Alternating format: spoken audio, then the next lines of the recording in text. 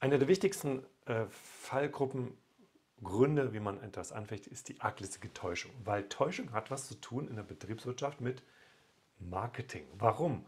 Weil Power Marketing will natürlich Sie auch ein bisschen täuschen und Sie ein bisschen dazu bringen, dass Sie Sachen kaufen, die aber vielleicht manche Eigenschaften gar nicht haben. Und deswegen Power Marketing heißt, Sie lassen den anderen im Glauben, dass eine Ware zum Beispiel etwas kann, was sie aber gar nicht wirklich so kann. Und dann müssen Sie damit rechnen, dass der andere sich getäuscht fühlt und dass der eben dann sagt, ich fechte an.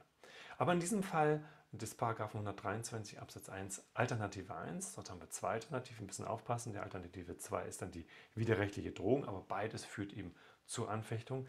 Also hier fangen wir erstmal an mit der arglistigen Täuschung. Und hier hatten wir so einen Fall, wo ein Polizist, und das ist, ich gebe Ihnen immer auch die Sachverhalte, weil man auch Sachverhalte komplett hier oder relativ viel, weil Sie einfach sehen müssen, wie das dort auch wirklich funktioniert. Der Polizist wollte also verbeamtet werden und hat ein längeres Bewerbungsverfahren gehabt. Und da musste er bekennen, dass ihm wegen Trunkenheitsfahrt die Fahrerlaubnis für 8 Monate entzogen worden war. Und das hat er also im November mal gesagt. Also das, wo er eigentlich aufpassen muss, dass das andere nicht machen, hat er selber gemacht. Das führt natürlich dazu, dass das so ein bisschen nicht so gut wäre, wenn Polizisten sowas machen, obwohl das auch Menschen sind. Aber im Bewerbungsverfahren ist das nicht so gut. Jetzt hat er 1993 nochmal auf einen Belehrungsbogen, musste er angeben, ja, er wollte ja sozusagen im Polizeidienst jetzt, also sie waren erstmal auf Probe dort und wollen dann also endgültig übernommen werden dort. Da musste er nochmal offenlegen, hat er irgendwelche Ermittlungs- und Strafverfahren. So, und da hat er jetzt verschwiegen seinem zukünftigen Arbeitgeber. Kurz zuvor mit einem weder zugelassenen noch versicherten Jeep hat er eine Spritztour über einen Acker und öffentliche Straßen gemacht. Ne? Das stand wirklich so im Urteil drin vom Bundesarbeitsgericht und deswegen hat er 1994 mehrere Strafbefehle bekommen.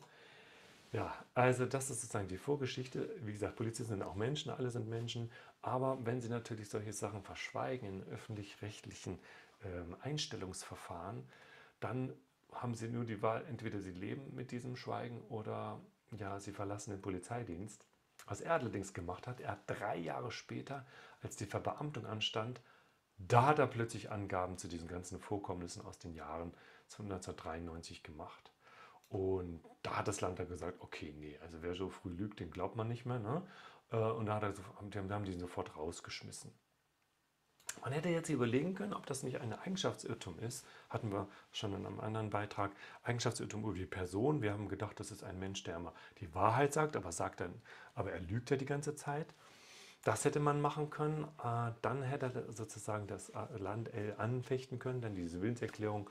Mensch, hier, ich denke, ich stelle dich jetzt ein, du bist ja ein Mensch, der mir die Wahrheit sagt und hinterher stellen sie fest, nein, sagt er nicht. Dann hätte man so ein Eigenschaftsirrtum gehabt, 119 Absatz 2 wäre eine Möglichkeit gewesen.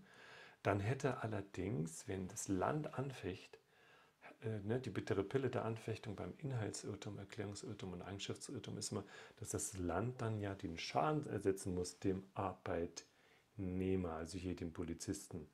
Aber wer hat das Ganze denn hier eigentlich verursacht und wer ist denn der Böse? Böse ist der Polizist. Dann muss das Land als Anfechtende muss dann einen Schadensersatz zahlen.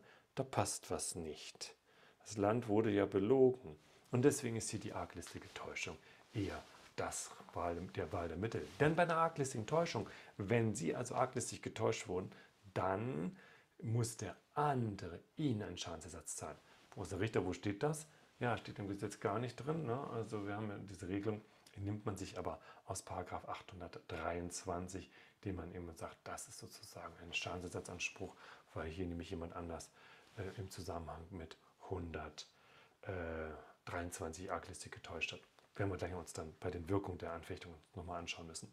Genau, also war das Land berechtigt, das Arbeitsverhältnis mit P zu beenden oder hatte der ein Recht auf Lüge der Strafbefehle? Ja, genau. Wie gefällt Ihnen meine neue Maschine? Was ist ein Lügendetektor? Genau, damit hätten die alles rausgekriegt. Aber gut, das sind nicht mehr die heutigen Methoden, sondern eben die von damals, Helga dem Schrecklichen. So, nur noch nach 123 haben wir also jetzt mal zu überprüfen, und zwar hintereinander die einzelnen Checklisten, so steht nämlich drin. Wir brauchen eine Anfechtungsvoraussetzung, die dahin geht, dass wenn jemand durch arglistige Täuschung zur Abgabe einer Willenserklärung bestimmt worden ist, und das heißt, wir brauchen eine Täuschungshandlung, dadurch wurde der Irrtum hervorgerufen oder aufrechterhalten, der war vorher schon da. Das Ganze muss widerrechtlich sein, also dürfen kein Recht zur Lüge haben Und dadurch, und das ist jetzt die Kausalität, hat er angesagt, klar, ich stelle dich ein. Und das Ganze war also arglistig, das heißt, sie mussten wissen, dass der andere das nicht wusste, dass sie hier in Wirklichkeit vorbestraft sind. Also das sind die Voraussetzungen wegen der arglistigen Täuschung. Und nach 123 steht drin, wer zur Abgabe einer Willenserklärung durch arglistige Täuschung bestimmt ist, dann können Sie die Erklärung anfechten. Das Wichtigste in der Rechtsprechung ist jetzt also die Frage, was gibt es hier für Beispiele? Welche Täuschungshandlung gibt es hier? Zum Beispiel, wenn der Kaufvertrag, wenn der Gebrauchtwagenhändler verschweigt, dass ein schwerer Unfallschaden vorliegt. Zum Beispiel, weil ihn als unfallfrei bezeichnet. Die Frage natürlich, was unfallfrei ist, hat die Rechtsprechung inzwischen auch schon viele Urteile zu gemacht. Also es darf nicht keine Blechschäden sein. Ja, also bei bloßen Bagatellschäden, also zum Beispiel Lackschäden, da kann man das noch reinschreiben. Also muss man immer gucken. Die Täuschungshandlung, es muss also objektiv nachprüfbare Umstände darüber wurden also getäuscht, zum Beispiel Kilometerstand. Also muss das objektiv sein, nicht bloße Werturteile, die kann man wieder nicht nachprüfen. Auch durch Schweigen kann man täuschen, indem man dem anderen einfach im guten Glauben lässt, dass das eben so war. Also verschweigt der Gebrauchthändler, dass der Boden durchgerostet war, solche Sachen. Es gibt manchmal Täuschungen, die sind rechtmäßig. Zum Beispiel, wenn Sie nach Vorstrafen gefragt werden, die aber gar nicht für den entsprechenden Beruf von Bedeutung sind. Ja? Also beim Kassierer, der wegen Unterschlagen vorbestraft ist. Ja, Unterschlagen Kassierer, das ist nicht so, kann man trotzdem überwachen, sodass er nichts weiter klaut.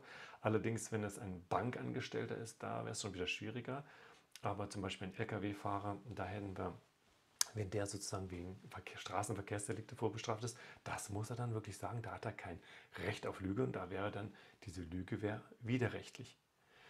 Es muss außerdem ursächlich sein, also nur deshalb, weil sie getäuscht wurden, haben sie dann die Willenserklärung abgegeben. Das heißt, es muss einen Zusammenhang mit dieser Täuschung vorliegen. Also wenn sie das sowieso abgeschlossen hätte, selbst wenn er irgendwas erzählt hätte, dann können sie hinterher nicht anfechten.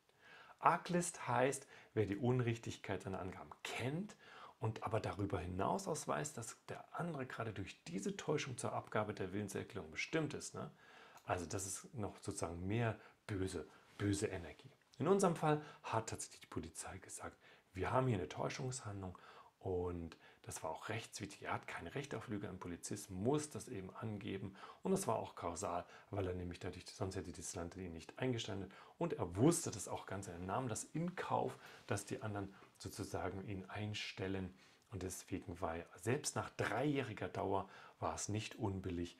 Er hat auch sehr zögerlich nur alles informiert und das heißt, es war hier in diesem Fall zulässig, ihn also wieder rauszuwerfen.